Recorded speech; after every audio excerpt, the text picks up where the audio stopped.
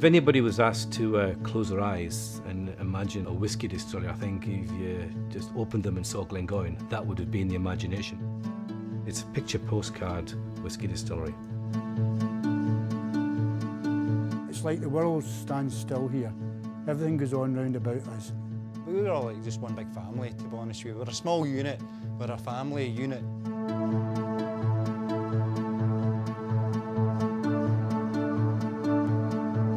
It's a beautiful distillery. It's only a small distillery, but it's beautiful. It's a very good product too. Good driver. It's a good drink.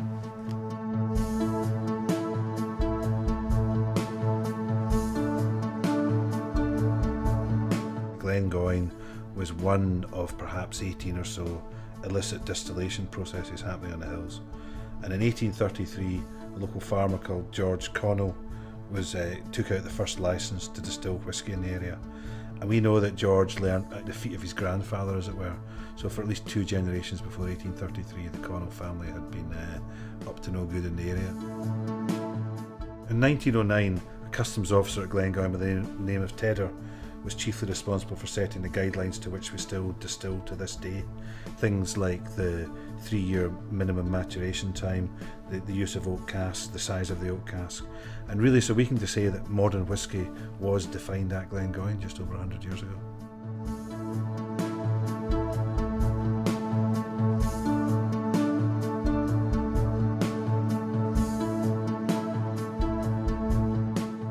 The watchers at the distillery had a job supposedly to watch for the government for the taxation on whisky. You couldn't do anything without the watcher being there. The last one was Willie the Watcher. So what we used to do was, they days you had wee flunky bottles. So we got wee flunky bottles. It's a wee sample bottle about that size. You tied a bit of string in it, and of course all the barrels had cork bungs in them. So, and a bit of hessian. So you pulled the bung and the hessian out. You put the wee bottle in and you filled it. So if the watcher came, you just dropped the lot in and hit the bung down, and that was it. You couldn't do anything about it. So, but later on, when the casks were going out, there were a lot of clinkers. For a hell of a bottle left some of the casks, still clinking out that door. We not do that now? No, don't do that.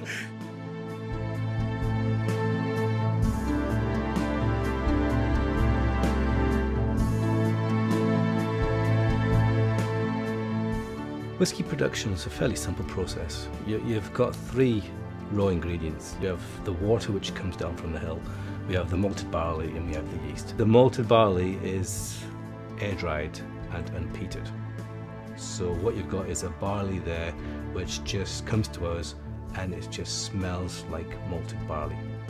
Some distilleries would have a barley that has peat introduced during the kilning process to introduce flavour compounds, whereas Glengoyne, we specify absolutely no phenols whatsoever, because we want to make sure that every flavour you get in that process is our influence. It's what we've done to introduce that spirit character, not so much what the maltster's done.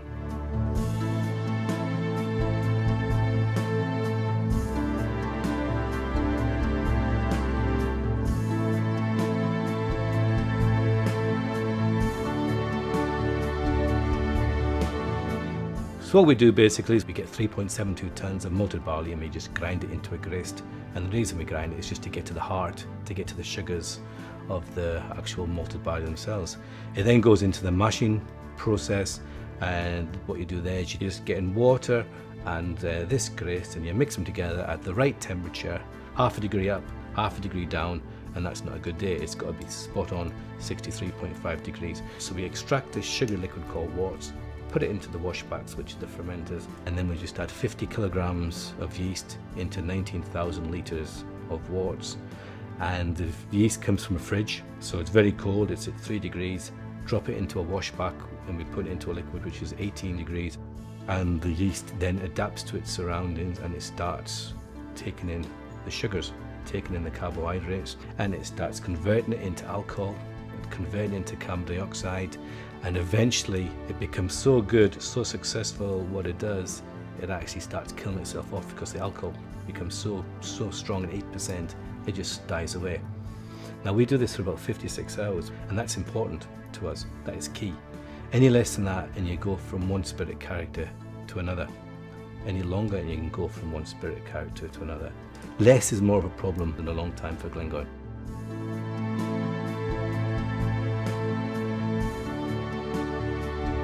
All the flavours are in the washback. So everything's in there. You know, you've got your fruitiness, you've got bubblegum, whatever every distillery wants. It's generally in the washback. Now it's what you do in the distillation will magnify them or it'll subdue them. That's where we really start influencing the Glengoyne flavours. We start putting our fingerprint on the product. We're really quite slow. I don't mean the guys are slow themselves, but the process is slow. The shape of the stills at Glengoyne is unique. The amount of copper in the process at Glengoyne, you couldn't get any more copper in the process if you tried. Everywhere there's copper in the pipes. We have a ball on the side of the stills just so you've got as much copper in the process. So this alcohol, when it comes through, it's got as much copper contact to remove some of the unwanted characters from the fermentation. Sulphur is a good example. Copper removes sulphur very, very well. That's why we have it in the pipes. And we just nurse the alcohol through the distillation process. This is where we could really be mercenary and speed things up if we just turn that steam valve a lot faster than it is. But we can't, because as soon as we turn that steam valve, you've lost Glengoyne.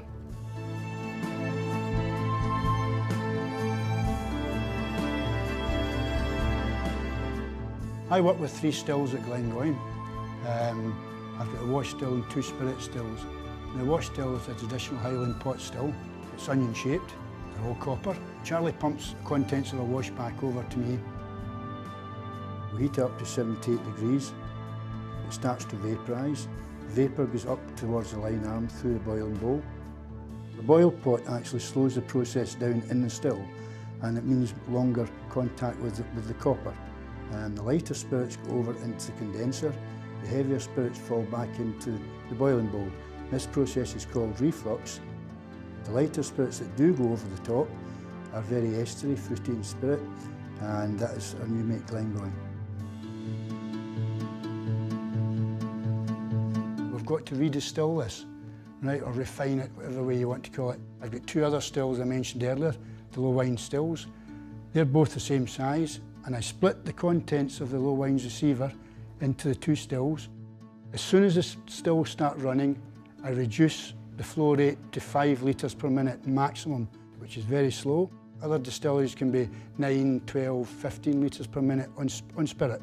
That 5 litres just gets the right, what's called the congeners, which is the taste, the smells, the flavours of the whisky. It just pushes the congeners with the right weight over the neck of the still. You get 6 litres and you're pushing some of the heavier ones over, or if you went down to 4, then it's only the lighter ones that are getting over. We've got to be at that 5 litres on spirit just to get the Glengoyne spirit character coming through.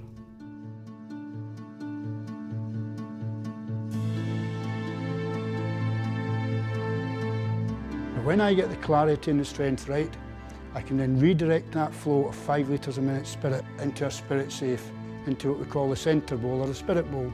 That's me collecting new make Glengoyne. It's full of esters, it's fruity, it will run for roughly 3 hours, slowly going down in strength, and I've got to monitor this closely till I get the strength down to about 64%. Once the spirit goes down to 64%, we've still got a lot of spirit left in that still, but it's not pure enough to be termed as a middle cut. So what I do is, I redirect the flow to the outer bowls, which puts it back to where it came from, the low wines receiver. My middle cut's collected, that's taken care of, that's separate.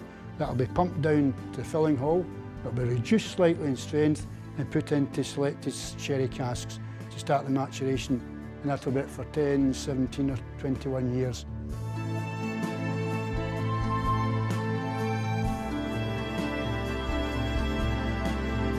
I think we know that to make Glengoyne the way it is, it has to be done slowly. We have to do it slowly to get the flavours, to get all the esters and to get lots of copper contact. And I don't think it's a bad thing things are slow. I think it's, you know, it's showing that we take time and to make what we've produced here, and it works. We've been doing it this way 175 years plus, and our stillman today does it because he learnt to do it that way from a man We probably started working here in the mid-50s. That's the sort of length of time that we're getting with the people that make the whisky. And it's just that knowledge and that passion handed down from one stillman to the next. We know that if we take things slowly, if we simmer the spirit, if we nurse it through the stills, we're going to end up with this great sweet dram. And to change the speed of distillation would just change us out of all recognition.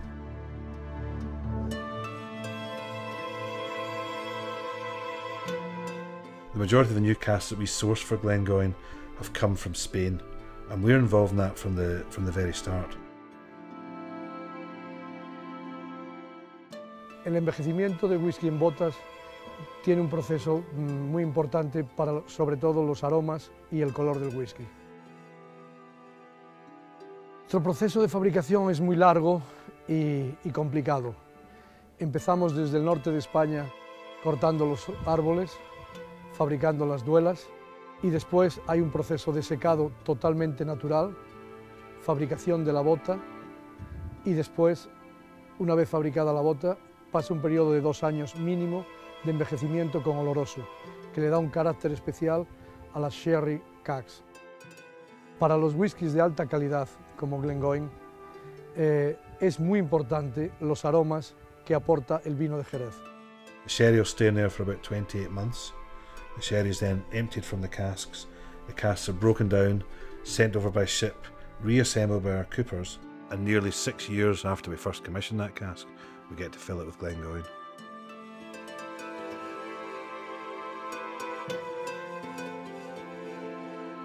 The warehouses that we're sitting in now, these are the very traditional, what they call dunnage style of warehousing.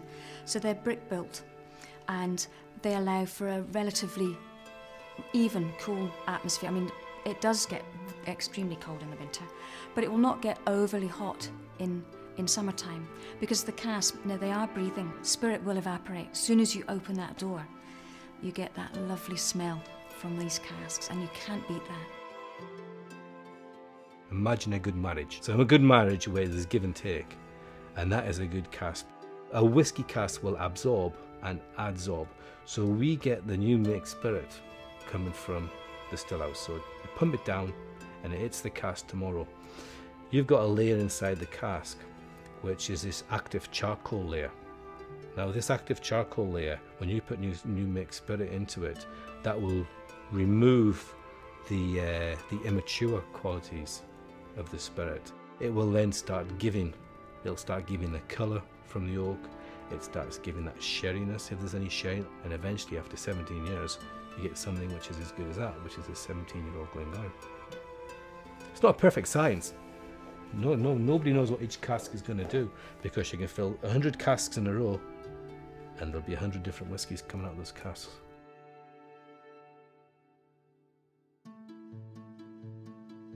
It's our master blender's challenge to create a consistent nose, flavour and importantly, natural colour.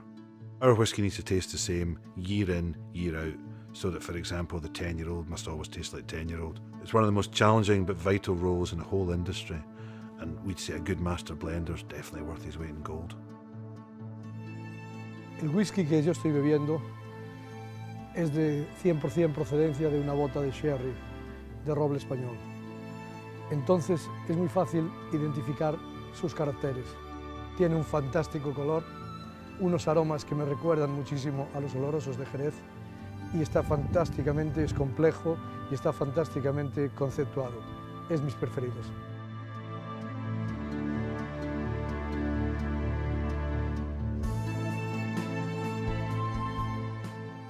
Glengoyne is a range of whisky throughout which the flavours develop as it goes on and as the whiskies get older. But the underlying themes, if you like, are firstly that there's no smoke at all in Glengoyne. The barley has been malted and dried just using warm air. Secondly, we distill slowly, which gives these wonderful, light, sweet, fruity flavours. And thirdly, we source the best casks in the world. I think one of the main characteristics for Glengoyne is the apples. We always talk about apples coming through, and it's obviously got no peat in it, but it's still a very complex whisky. There's still lots of flavours coming in. We make whisky the way we do because it's unique to Glengoyne for a start. It wouldn't suit a lot of the big companies with the accountants wanting to quicken up. But Glengoyne, we're left to do what we want to do, the way we do it.